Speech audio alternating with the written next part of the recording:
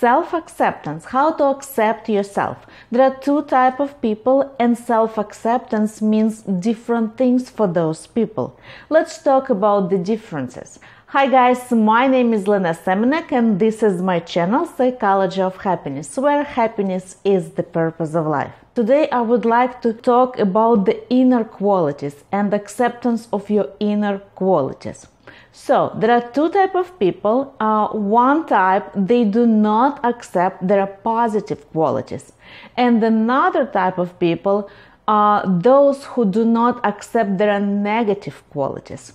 So, let's talk a little bit in details. What are the difference and how can you know what type of person you are? So, when you're gonna finish watching this video, you will know what you will need to do, how you can improve your self-confidence, self-esteem in order to be happy, successful, healthy, and fulfilled person. Let's start.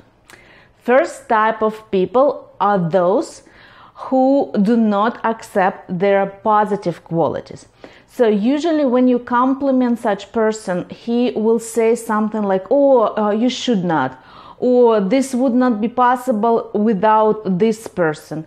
When you compliment him at work, he will say something that it's not only me, it's about my teamwork. A lot of time, a lot of life coaches and psychologists, they do not talk about this type of people, but there are a lot of them. So when you talk to such person, he will say something like, oh, it's not because of me. When you congratulate him, he will say, no, it would not be possible without this, this, and this. Or he will say something like, oh, it was just a cool incident, or I was just lucky, or it was my lucky day. So they will not accept the compliment, and if they do, they will give thousands of compliments in return. Those people, because they cannot accept their positive qualities, for them it's extremely hard to reach their goals because they do not believe in themselves. They do not ask for a raise at work. They won't be in competition for promotions. And a lot of times they will be blaming themselves. So they will say something like, oh, probably it's my fault because I did not do enough of this, this, and this. They will play like a victim role, and all their good qualities, all their achievements, they will put together with somebody else. Okay, let's talk about the second type of people who do not accept negative qualities. A lot of time when you're gonna see such person, you will say and you will call him selfish, rude, mean, because when you talk to that person, it's always about him. It's like I did this, even it was the teamwork, or he will focus a lot about his qualities, about his effort, what he did, and he will never accept any failure. He will never accept any responsibilities if it was a negative outcome.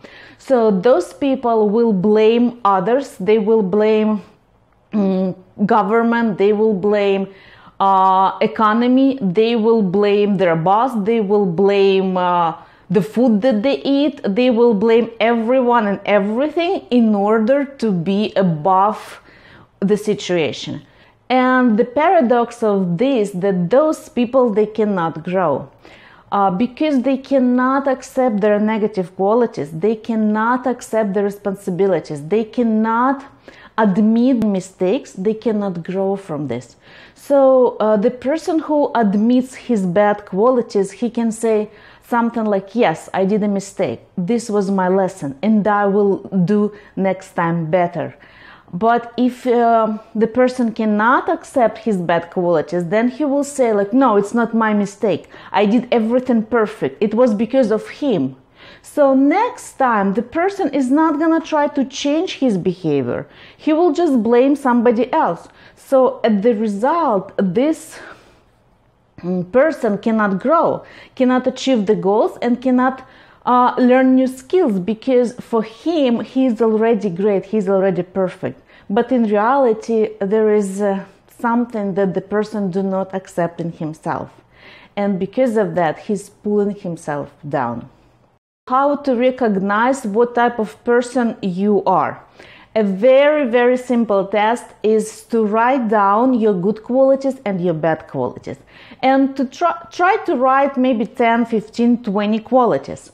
At first it might be easy, but maybe after the third or fifth quality you will realize that you can write more negative qualities or more positive qualities about yourself. And when you're gonna see those in writing, you will understand how do you see yourself. If you see only good qualities and maybe one or two bad qualities, then probably you're a second type of person.